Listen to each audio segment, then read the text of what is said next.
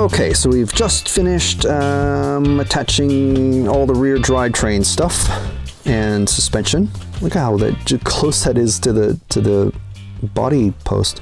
Yeah, so now we're going to be doing the front suspension. So we're going to set that aside. So there's going to be some pieces that we're going to be cutting off. We've got obviously the shocks. I'm just cutting these like ahead of time, probably preempting things, but it's okay. It's not going to hurt anything. Save a tiny bit of time in a few minutes. We've got, let's see, part 18. No, part 8 and part 3. Is this C? This is... Yeah, this is C, part 18.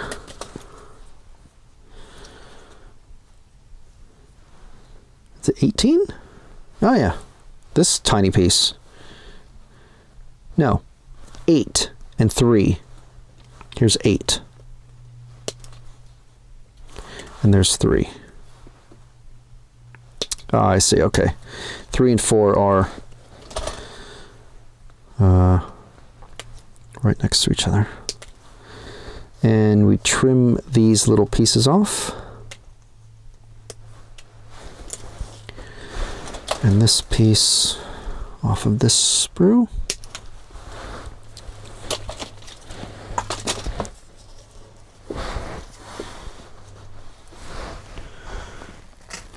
Okay. We've got that one there. And that one there.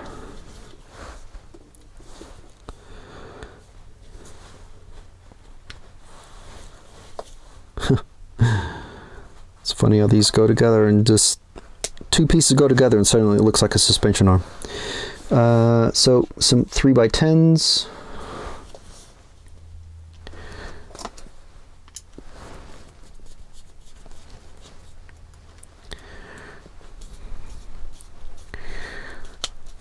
Do not over tighten, because this is the softest plastic that comes in the kit, other than tires.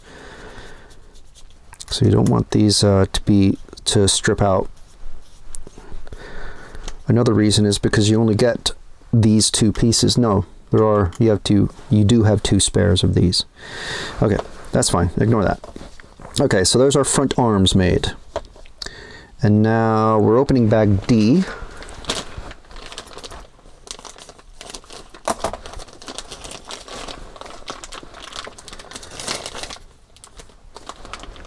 Okay, so here's more of those springs that are going to go right there.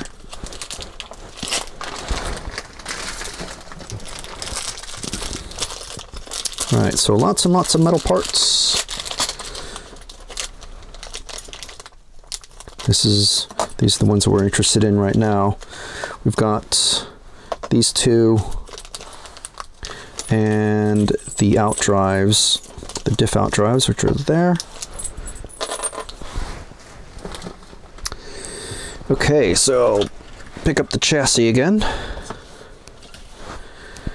Okay, there's no metal brace that goes across there, so it's interesting. So this just pushes into place. Now you can use 3mm stainless steel hinge pins, for example. I don't know the lengths. All you have to do is measure the distance from the outer edges of these arms, and you can get hinge pins from various sources, whether they're spare parts for another car or option part set from Tamiya for this car. I don't think Tamiya make one, but someone will for sure. I've got these O-rings. Yes, will go in there.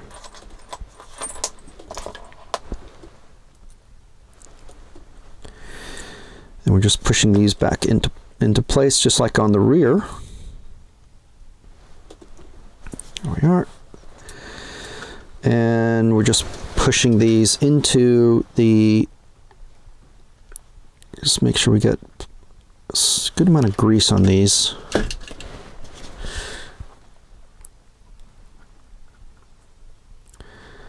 It's maybe a little bit too much, but I'll spread it onto the other one.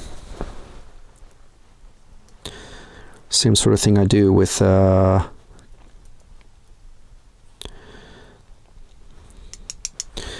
screws when I do thread locking compound. Here we are. There we are. Okay. So there we are. We've got our out drives in place.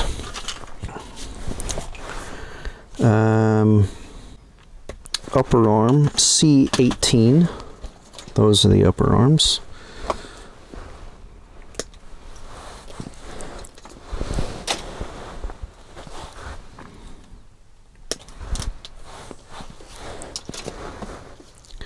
And those will be the step screws once again.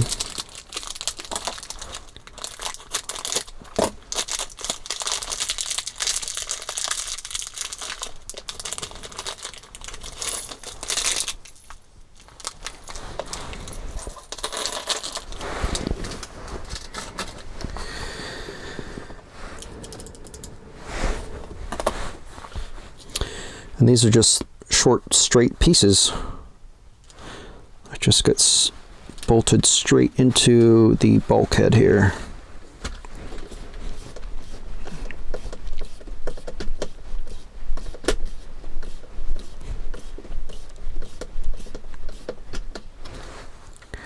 So just make sure that those are not too tight. They have free movement because that is your suspension. You want to make sure that that can move up and down freely.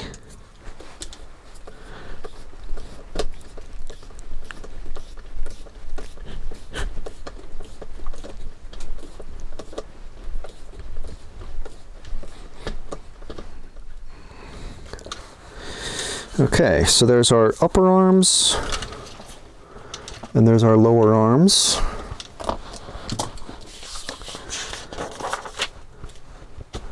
Front axles. Okay, so this is another slightly involved step. So we've got all of these pieces here, and a little bit more there. 2 more bearings.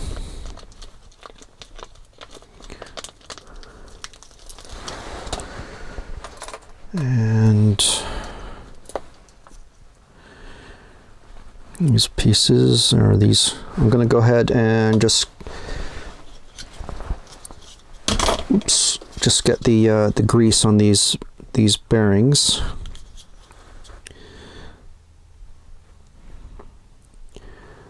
I think they're not going to need, no, they don't need O-rings on these axles, so I was going to do that at the same time, but don't need to.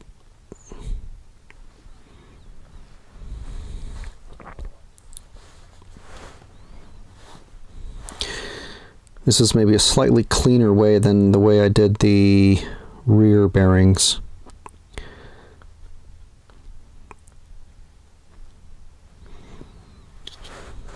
So I'll just set that there.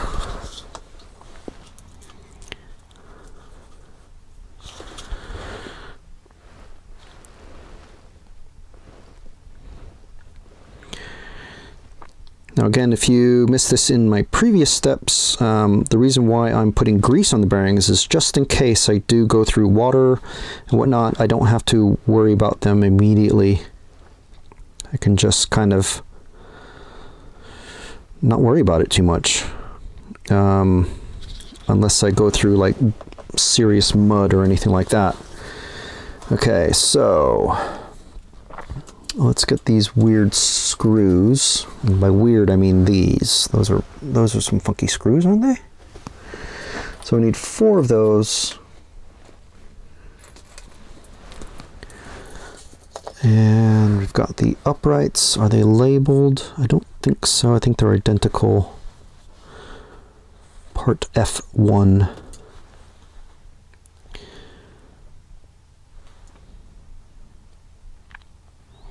Yeah.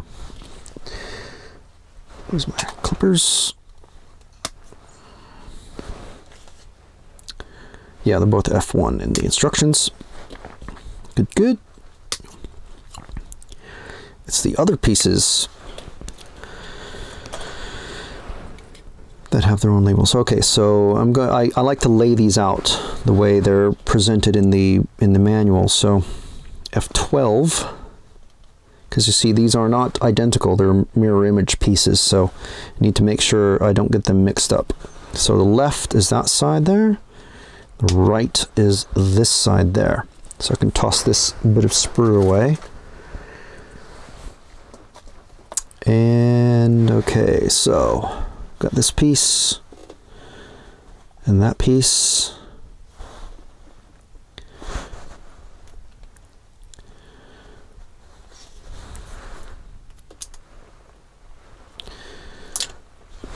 Just get the screw started, because you don't want these to be off center. This is your steering, so obviously steering needs to control where the car is pointing. So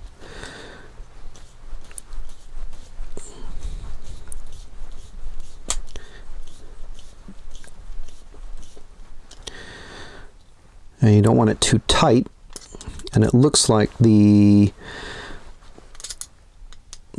step down piece, step down section of this weird screw is long enough to where even if you do slightly over tighten it, it's not going to bind the pieces together. So I've tightened those about, you know, as tight as you kind of want to go. Of course, I probably should have put the axle in place first, but that's okay because there's enough space there, and you just kind of pull it to seat that bearing. And there we are. Okay, now while I've got this in my hands, I'm going to go ahead and put in the ball stud, and that goes on the end here. And again, you see how it's just slightly crooked. You want to make sure that you don't do that. So I'm just backing it out and starting over again with the threads there.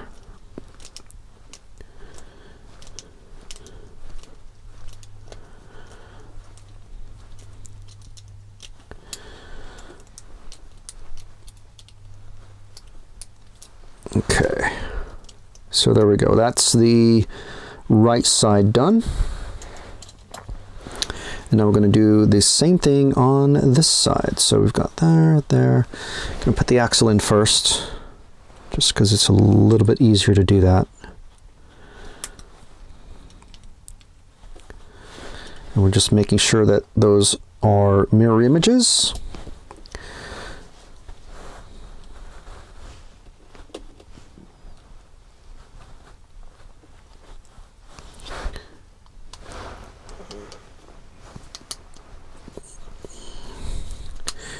And just getting one side started and then doing the other side. So again, making sure that this is as straight as we can.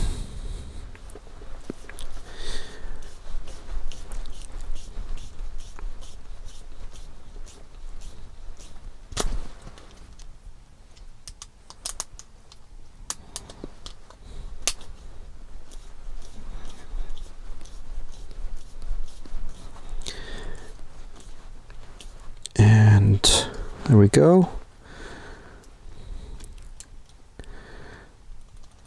And there's very little wiggle or wobble, which is all good. And then doing the ball stud again in the end hole. Making sure it's as straight as possible. And then when you're sure, just clamp it down a bit. There we go. So there we go. There's our front pieces. All right. Okay, so step 29 is attaching the front axles.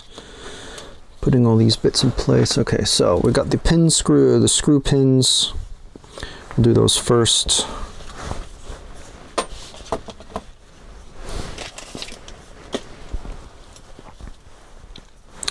So here's our rights, and we're doing, now again, different instructions for the high and the low ground clearance one. So for the high, we're going through the upper holes and mounting the arm into the upper hole as well. Okay.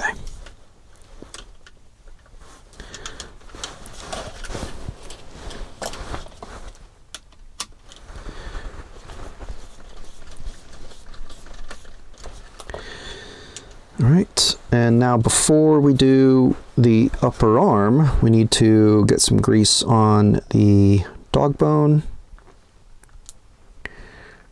Again, not a gigantic amount, because this, I'm using the Cow RC Udder Butter, which is a nice and sticky grease.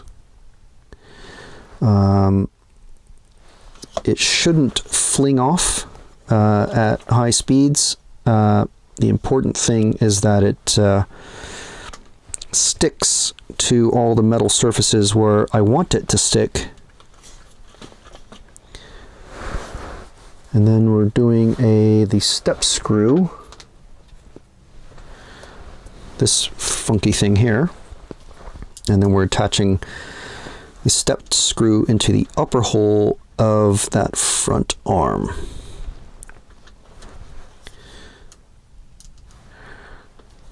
Obviously we can't do the upper arm until we have the dog bone in place, so there's a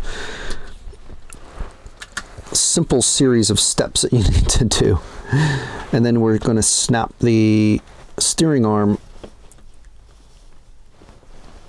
right on. Okay, so there we go. Plenty of movement there. So obviously the shock is going to attach on this upper hole here and onto the chassis there. But that's the next step, so we're not doing that just yet. Okay, so we're doing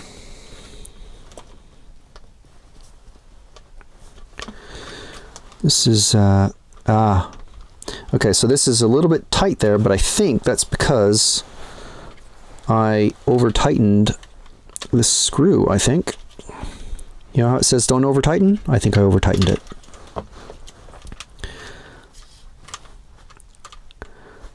I don't think that's too much of a biggie though.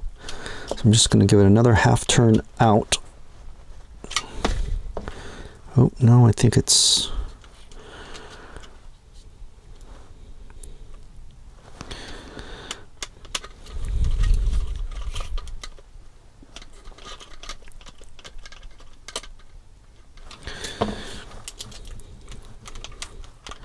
this may just be one of those areas where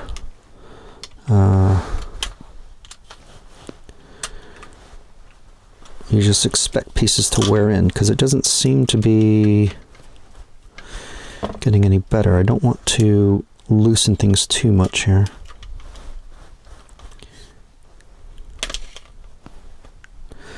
So a little bit of a tight fit there. It's weird. But I think once the car's driven a bit, yeah, it will wear in. As long as there's enough freedom of movement there, it'll be all right. Okay, so now the other dog bone.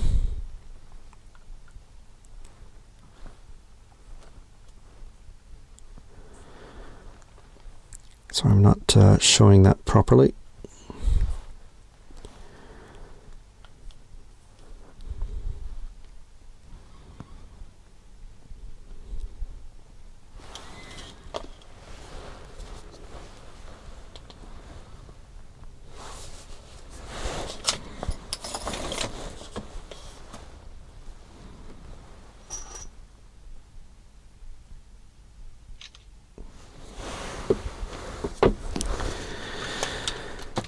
And again, we thread the needle with the dog bone through the upright here Try not to get grease on all the plastic parts, but it is a little bit unavoidable.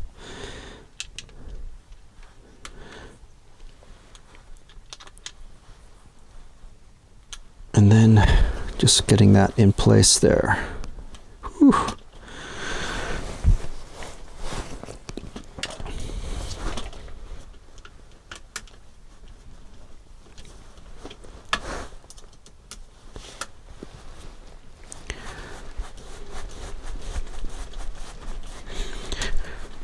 And we're just attaching the upper arm. Okay. So that's a little bit tighter, but like I said, in time, after a couple battery packs, that will wear in. So I'm not worried about that. That one obviously is a lot looser. That one, it is sticking a little bit, but if I loosen that screw on the back very much, I think ideally what I would do probably is actually get this and just sand down the black plastic piece or the red plastic piece so that it is nice and smooth, but I'm not overly worried about that one. If this were a race car, yeah, I'd be concerned, but I'm not. Okay, so now we've got the steering in place.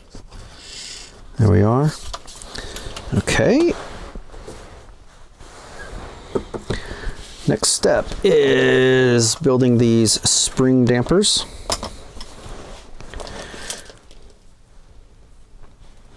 So just like before, line up the hole with the slot and push this piece in and put the spring over there and get those so they're 90 degrees, push it in, not too far. And there we are, so that they're lined up like that. And there you go, there's your damper. Building a shock was never so easy. And like I said before, first thing I would do probably is change to oil-filled shocks. But it's not a hypercritical thing. This is just meant to be just a car for fun and bashing about, maybe even towing on, towing with my scale rig or something like that, and just having a bit of fun with and not getting too crazy serious. Although, I mean, oil-filled shocks, it's not that that's going crazy, but hopefully you know what I mean. I don't want to spend a massive amount of time and money on something that's just going to be just for fun.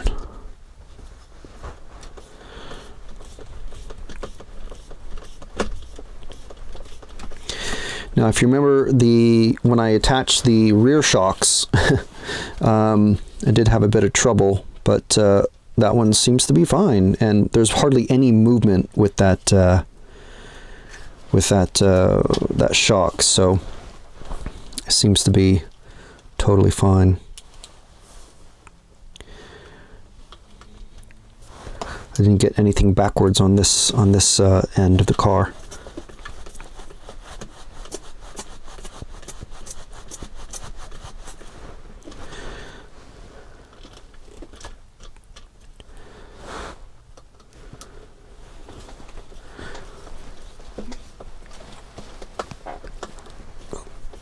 My apologies, not showing that anything properly there, but just a weird sort of angle.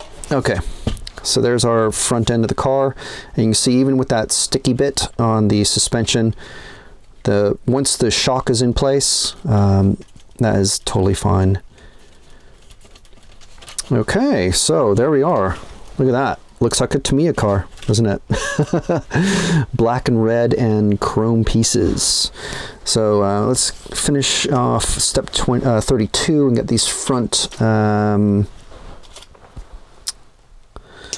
front body body mounts on, and the bumper. Okay, looks like I can kind of clip off the rest of these pieces as just spares. So Probably wouldn't normally do this on camera, but you know, just handy to have these little spare bits around. You never know when you need stuff like that. So yeah, so now that whole part sprue can be tossed away. I will need this body mount though. Now if you remember, these are half of the front arms. That's this other bumper. I suppose maybe that gets added to the back. I don't know. There's no holes for it. These are, I imagine, these are spares for other mini cars. Someone will tell me, I'm sure. And these are bumper pieces. And yeah, so that's it. I'll clip those off again later. So I just realized what these pieces are though. These go on the ends here to hold the battery in place. Woo! Okay, so anyway, just happy about that I figured something out. Okay, so we got 2, and then we need 4 more of these 3x10s. I'll get these body mounts on first.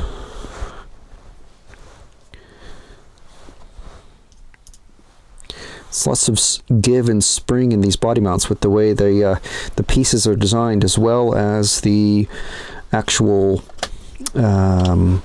material they're made of. So some pretty nice design work on these cars. I mean, you know, I think some people can possibly kind of turn their noses up at Tamiya cars. And yeah, they are a lot of plastic and, you know, these weird monocoque pieces, but, you know, they work, don't they? So you can't really poo-poo them all that much. And plus they get so many people into the hobby with their kits and things like that. Maybe not as much these days because of the cheap availability of RTR kits, but they certainly do have their fans.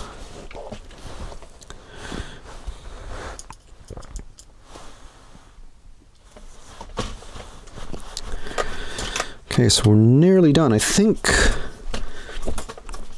one of the last things I like to, once I get to like, you know, like the end of a page in a kit, I like to try and figure out what's next. What's the next step that we're going to be doing? I think it's going to be putting on the outside bearings and the hex adapters. No, it's not. Completely wrong. It's installing the motor. The outer bearings and the hex pieces are going to be one of the very last pieces we do before we install the battery. Ah, see, I was correct. Look at that. So just as a note for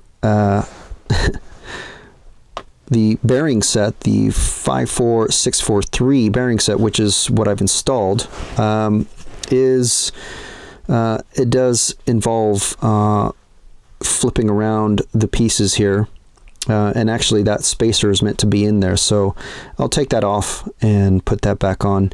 And then the aluminum damper set, that's these oil-filled dampers, that's 5400. Yep, should have flipped into the back to look for that. Okay, so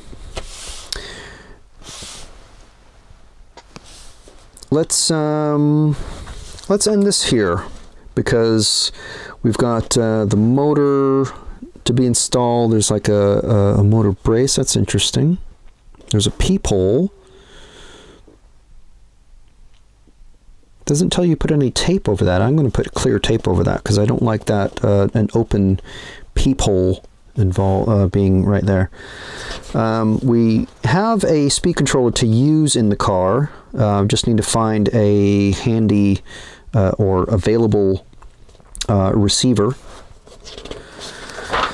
So yeah, that'll be the next step, and we'll get to that. We'll get to that in the next video. Yeah. Okay, so I think that is going to be it for this video. But there we are, look at that. We've got almost a complete car. Almost. It's looking pretty good, I must say. It looks quite cool. There's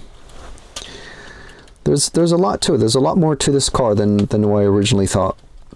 I must say, I do quite like it. Just going to coil this up just to tidy that up a little bit. I think that's where the speed controller is meant to live.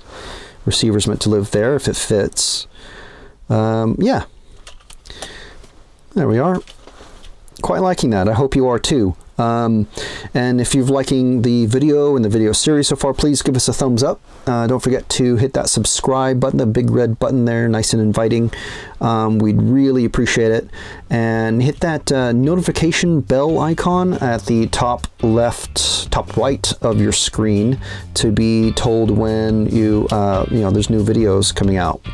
That'd be very, very helpful.